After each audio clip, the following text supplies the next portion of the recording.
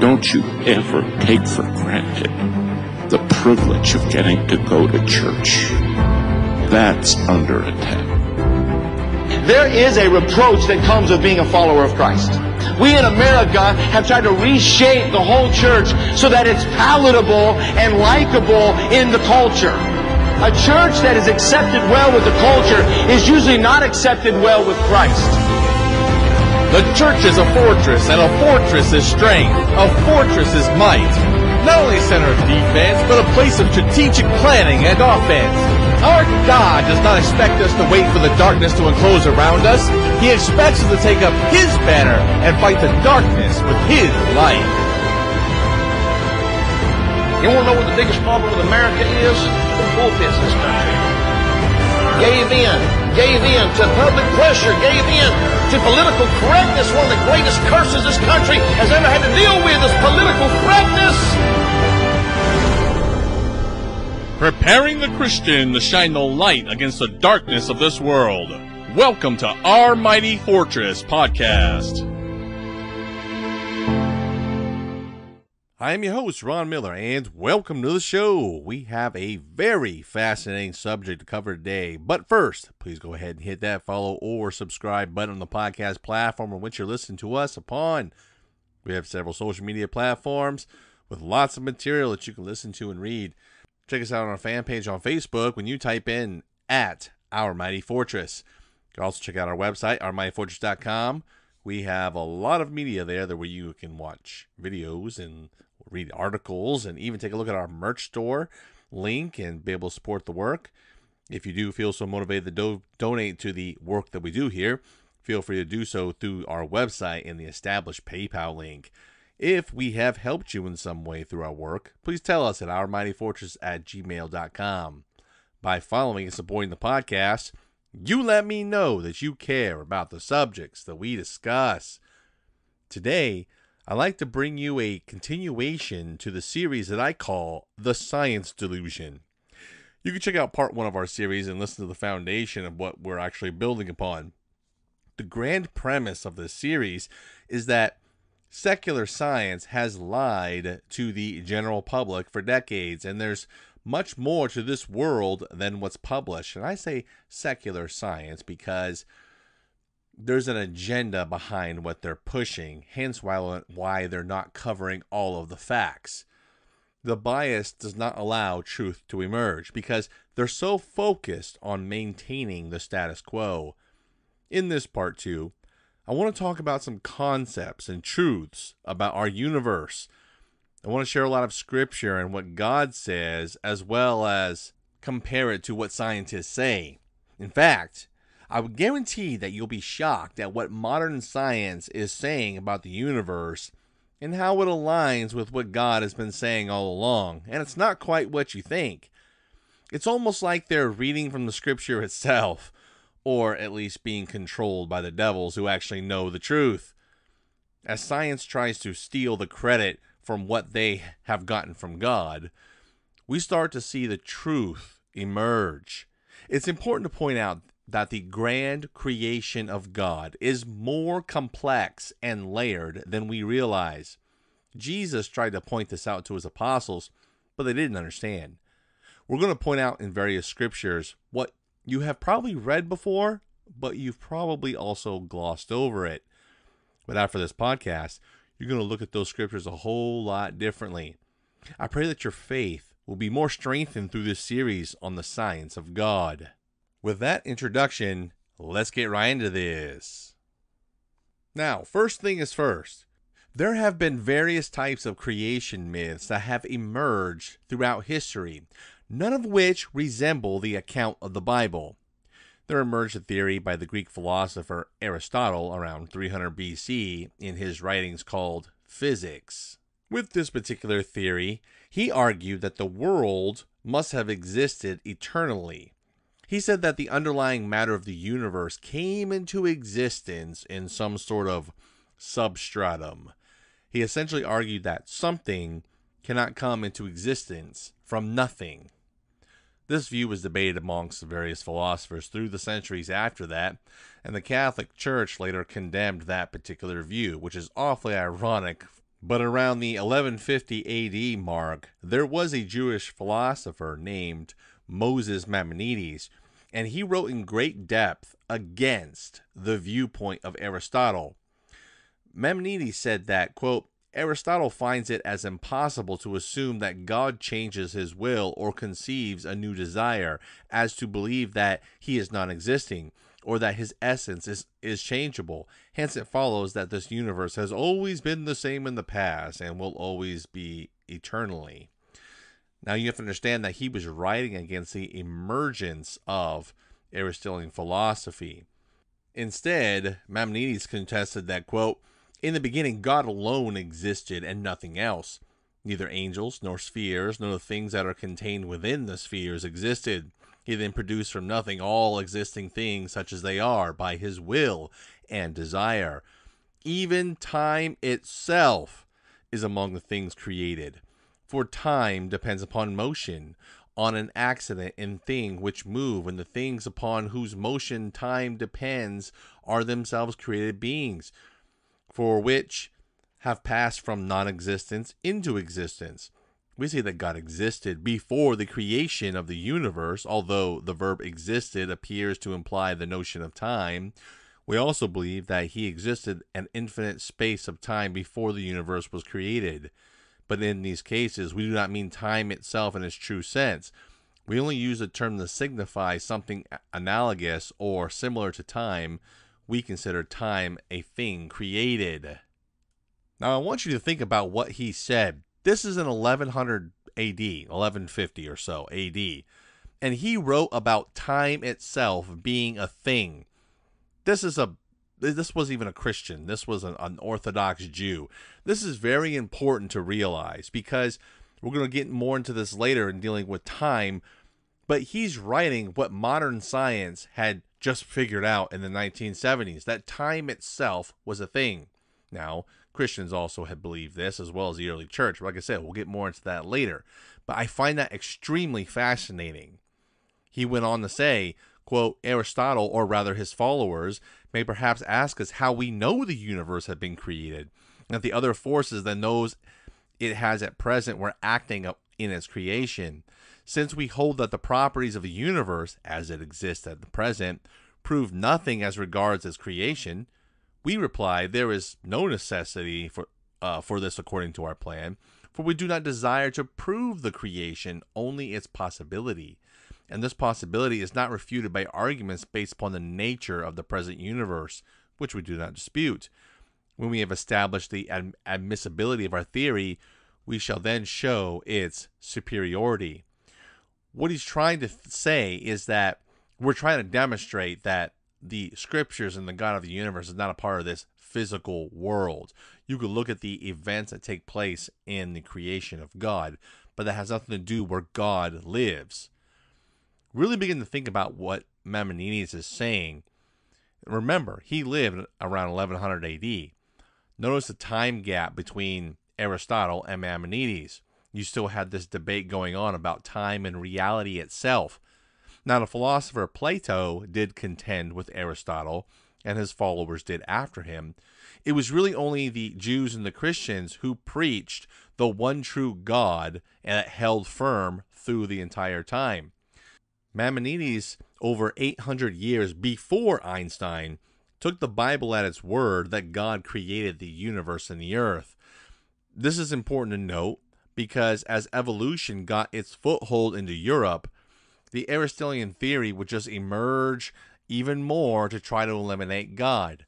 In 1915, a Jewish scientist by the name of Albert Einstein published his general theory of relativity. He basically stated that the universe is made up of 4 dimensions: matter, energy, space, and time. Previous to this, time was not even considered a dimension. And then, of course, you had his famous E equals mc squared, which was formulated. What he was trying to say is time is not uniform.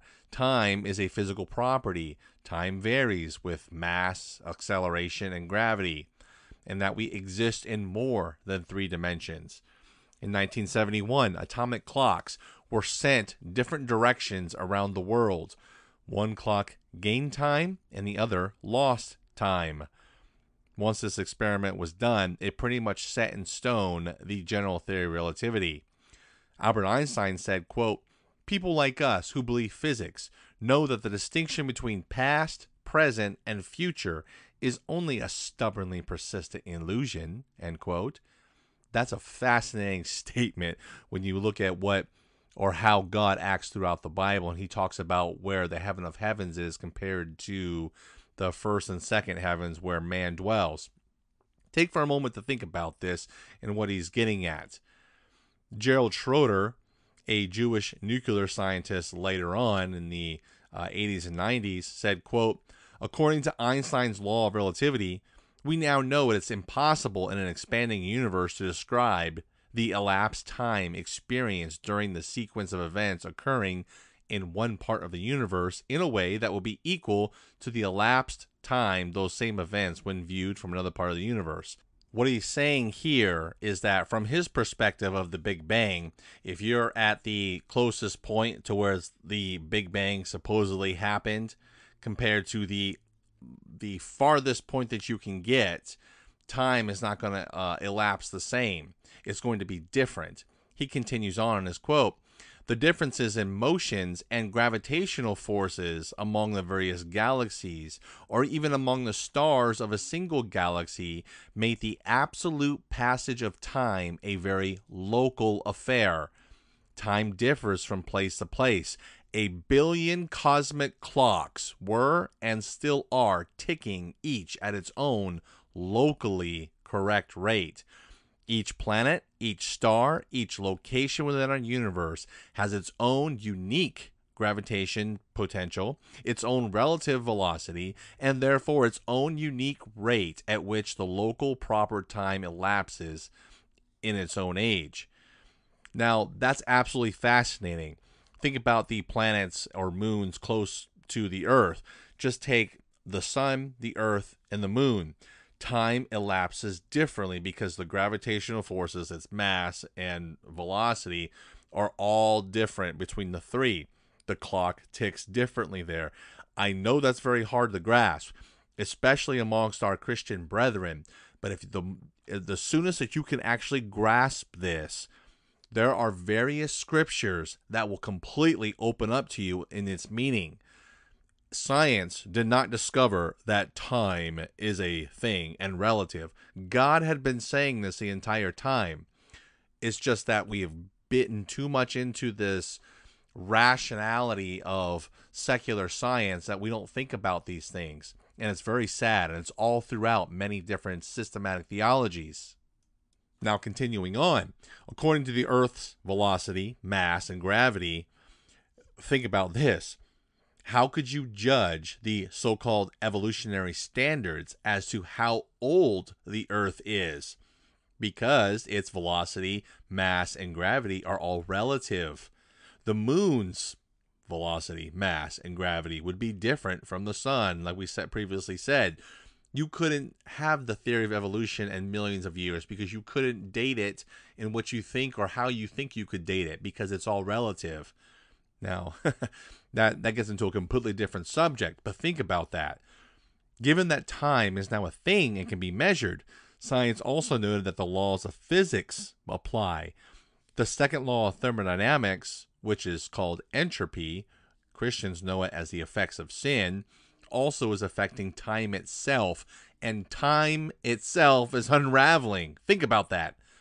This is why the atomic clocks, one in Boulder, Colorado, and the other in Greenwich, UK, do not run in sync with each other because one is at a higher elevation and the other is below sea level.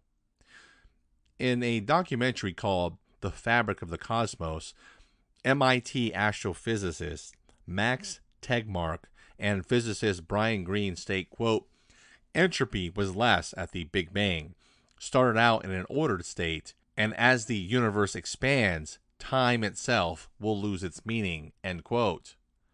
To this point that they make, as a Christian, I say, yeah, you're exactly right. There is going to come a point in which entropy, or the effects of sin, is going to unravel everything. But anyways, it's a difference of worldviews. Once the general theory of relativity was sealed, the Aristotelian eternal universe model couldn't last. You have to understand this. The secular atheistic scientists of the 1970s, before the 1970s, they held to the steady state model, or that the universe always was.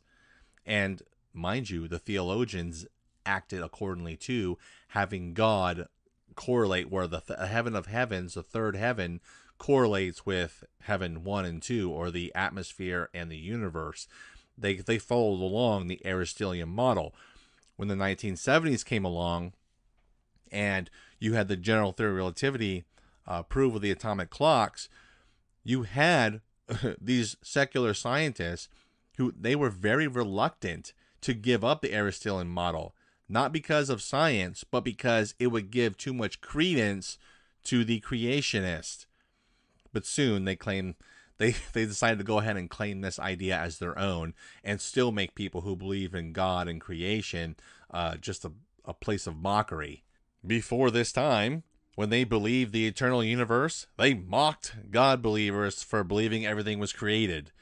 Now they believe that the universe was created, yet creationists and God are still ridiculous in their eyes. That's amazing. This is where we have the emergence of the Big Bang Theory, as secularists are trying to counteract God creating the universe. And some will be like, well, there was a Catholic who helped create the Big Bang Theory. Well, I still hold to my statement. Secularists counteract God creating the universe. Thus saith the Lord in Genesis 1:1. In the beginning, God created the heaven and the earth. In the beginning, God created time, space, and matter. Science just revealed what God had said from the very beginning. As stated previously, early theologians did not believe that God dwelled within time itself. Sometimes when reading the scriptures, one can forget that the Lord of the universe dwells in eternity and not where man dwells. What do I mean? Isaiah 57 and verse 15 says, "For thus saith the high and lofty one that inhabiteth eternity." The scripture sets out several verses that support this notion, not only from Isaiah 57:15, but also Habakkuk 1:13, which says, quote, "Thou art of purer eyes than to behold evil, and canst not look on iniquity." End quote. The entire universe is marred with sin and set towards destruction. Science calls this the second law of thermodynamics, or entropy. This is why stars explode and even time itself is unraveling. The scripture plainly depicts the situation of the universe and why it's doing what it's doing as sin entering the world. Romans chapter 5 and verse 12. If God hates sin and cannot even look upon sin, then how is the heaven of heavens, the third heaven, even contained anything relative to the first and second heavens, which are marred by sin? The heaven of heavens, which is perfect, does not dwell within the first or near the first and second heavens. Now we have to understand that the Old Testament believers and prophets understood that God was outside of time. The early church understood this as well. But the fall of the Roman Empire changed everything, because Europe itself collapsed into chaos. And that kind of knowledge was forgotten for a while. The teachings of Aristotle and the eternal universe emerged again through Thomas Aquinas. And then the reformers, a couple hundred years later, would build upon God being within time later. And you can say, well, how do you think that the reformers could even teach that God is a part of our time? Well, it's built into their theology, hence why systematic theologies such as Calvinism and Arminianism have issues and flaws, because they have the God of the universe, the God that lives in the heaven of heavens, lined up in time with us, and that causes problems in their systematic theology. Getting a view of eternity in a rough concept can help us get a glimpse of how God interacts with man. Science has confirmed what God has already stated in His Word, the fact that time itself is a thing. Here are some other scriptures to take into consideration about this. Ecclesiastes chapter 3 verses 1 through 8, but verse 1 says, "To everything there is a season, and a time to every purpose under the heaven." And the verses that come right after all have a point in time that he's talking about. He's making an emphasis about time itself. Revelation chapter 10 and verse 6 says, quote, "And swear by him that liveth forever and ever, who created heaven, and the things that are therein, and the earth, and the things that therein are, and the sea, and the things which are therein, and there should be time no longer." Very fascinating that he puts it that particular way. If God is outside of time, then this makes communication with man difficult at times, because God is outside our normal scope of human understanding. We think of God in eternity as some sort of, somebody with a lot of time, because we think of eternity where there's no time, where he just has a lot of time in the relative sense that we use that word. But that's not quite the way that we should look at it. This always makes things very interesting when God tries to explain things to us in his word about heavenly subjects, but it's really hard for our finite minds to grasp. The apostles who were around Jesus had a hard time grasping these types of things. Even Paul or John, who saw heavenly things, had a hard time communicating what they saw. How do we wrap our minds around the fact that time itself is a physical thing, as it's almost incomprehensible? What we're living in right now is a thing. It's not like you can touch it necessarily, but you can in a way, and it's measured. Paul Davies, who's a well-known astrophysicist, stated, quote, "Western culture can't seem to divest itself of the belief in the existence of time as an independently real entity, God-given and absolute. People can accept clocks may do funny things, but that the human mind may play tricks? They don't want to attribute such phenomena to time itself, only to the way we experience or measure time," end quote. This also enlightens us in other areas of Scripture that once seemed fuzzy, but the applying of this principle will really help you begin to lift the haze upon various scriptures. I did a podcast, Where is Abraham's Bosom? And this type of concept also applies in how we look at heaven and hell. Very interesting. Instead of thinking of time as a line, think of it more of a 3D line. God sees past, present, and future because he is outside of time. Think of the Apostle John when he went outside of his body and was taken up to heaven, the third heaven, the heaven of heavens, and he was shown the future. I want you to think about this. Think about what if you could imagine yourself standing next to Christ in the description that the Bible gives, and he's showing you the future. Now, ponder this. Not only did the Apostle John get taken up to the third heaven where God lives, he was shown Christ's return. Christ is with him, showing himself coming back in the future. Not only that, the creation of a new heaven and new earth. Remember, he's in the heaven of heavens, and he's being shown the earth and the old earth and universe being burnt up, and the new heaven and new earth being created. Now think about that one for a moment. God being outside of time makes you think about the next logical conclusion about death.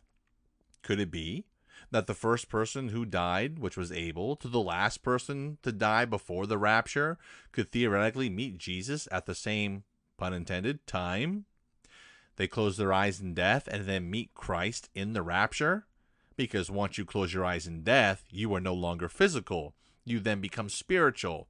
You are no longer a part of this time. Well, that's very interesting. If we set aside our theological presuppositions, this idea isn't far-fetched. And sure, there's no heresy involved anyways.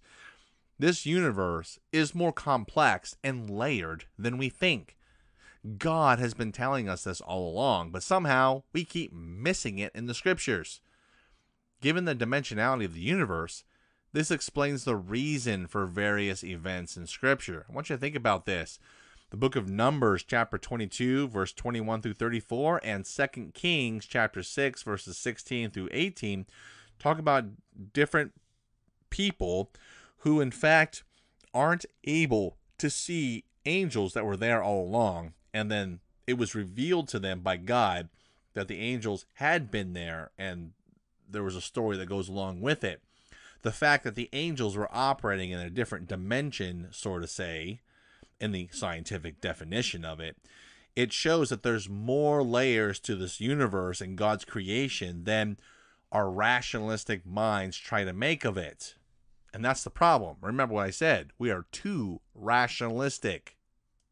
After the resurrection of Jesus Christ, in Luke chapter 24 and verse 31, Jesus appears to the disciples. It says, quote, "And their eyes were open, and they knew him, and he vanished out of their sight."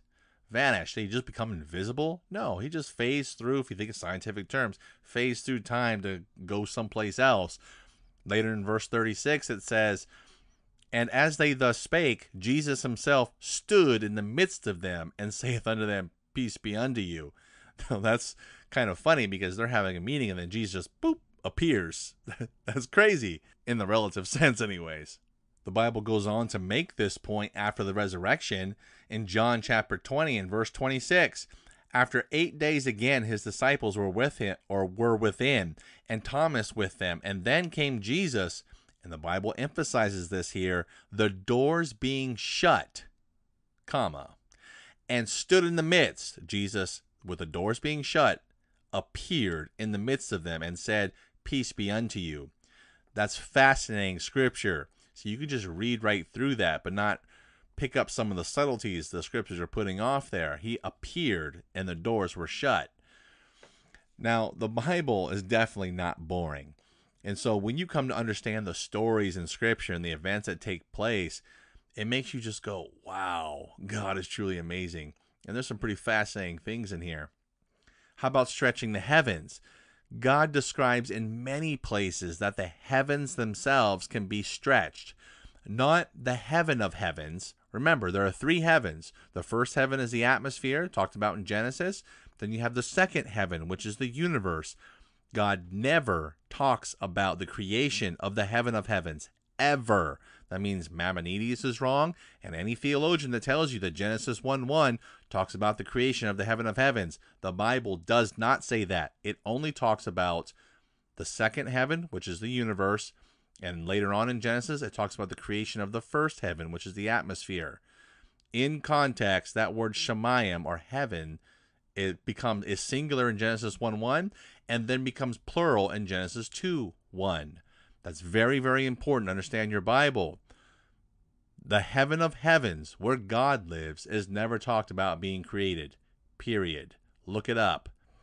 Now, the first and second heavens is talked about being able to be stretched. That's fascinating. It can be stretched. 2 Samuel chapter 22 and verse 10. Job chapter 9 and verse 8 says this, quote, "Which alone spreadeth out the heavens, and treadeth upon the waves of the sea." You see this type of idea again in chapter 26 and verse 7, chapter 37 and verse 18. The book of Psalms has 3 relative scriptures to this.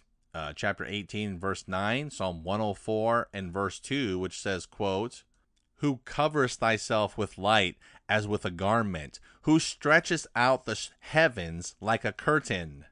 End quote. Then you have Psalm 144 and verse 5. Isaiah has several scriptures. Chapter 40, verse 22, 42, verse 5, 44, verse 24, 45, verse 12, 48, 13. Then, of course, there's Jeremiah chapter 10, verse 12, 51, verse 15. Ezekiel chapter 1, verse 22. Zechariah 12, 1.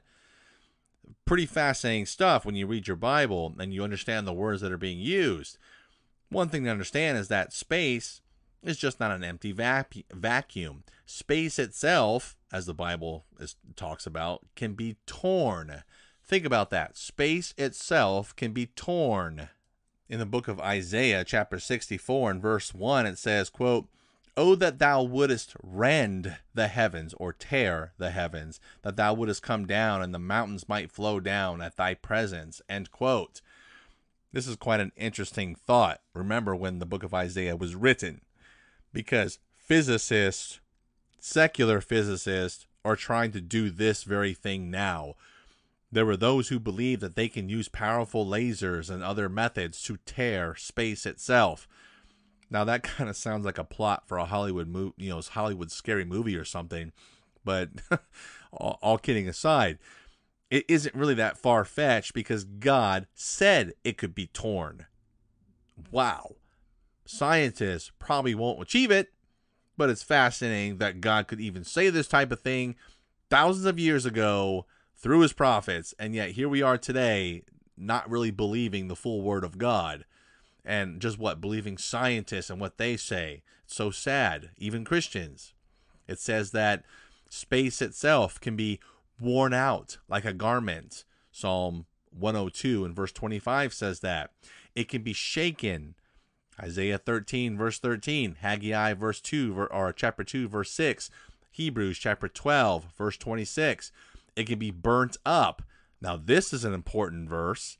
It's found in 2 Peter chapter 3 and verse 12. It says, quote, looking for and hastening into the coming of the day of God, wherein the heavens, being on fire, shall be dissolved, and the elements shall melt with fervent heat. It's talking about the destruction of the first and second heavens. Space itself can be split apart like a scroll. Revelation chapter 6 and verse 14 talks about that. It can be rolled up. Isaiah 34 and verse 4 and Hebrews 1 and verse 12. Now, those are just a few, and I gave you a lot of scriptures, I know, but that's just a few of the scriptures that we can talk about in dealing with this. I didn't even read them all. In just dealing with this foundational concept of so-called randomness, it totally dismantles the naturalistic thought of evolution. There's no such thing as random processes, because everything is calculated. Everything. It was the unbeliever, the heathen, Albert Einstein, that said, quote, God does not play dice, because if he did, he win. The philosophy of secular science is that we are nothing but cosmic space dust that just sprung up over billions of years and that we're not important. Secular college professors would tell students every day that we're nothing but a grain of sand in the universe. We're nothing special in the universe. We're just a small blue dot in the universe. We're just walking bags of bacteria. That last one's funny. True quote, by the way. We have to have an understanding as to what the scripture is saying and not input our own thoughts. This can be very dangerous, as many today are looking to explain every single aspect of the Bible. And you know what? Everything cannot be explained because we do have our finite minds. And you know what? Hey, it's okay. It's okay to say, I don't know. Because guess what? The secular world doesn't have the answers either. So if you can't explain how time exactly works in relative to the Bible, that's okay, because most unbelievers can't do it either. To include the ones actually studying it, it confounds them. With the information age of the internet and how knowledge is so accessible, it's getting harder and harder for these unbeliever heathen to conceal the truth for that much longer. And this is definitely why we developed the Science Delusion aspect of the podcast, where to be able to just give you bits and pieces for you to study on your own and to help build your faith in God and that he truly is who he says that he is. I want to thank you for listening, and be sure to follow us on the podcast media. Please take a look at our website, ourmightyfortress.com, and subscribe for more updates. Stay tuned next time for more great content, and remember to find your refuge and strength in our mighty fortress.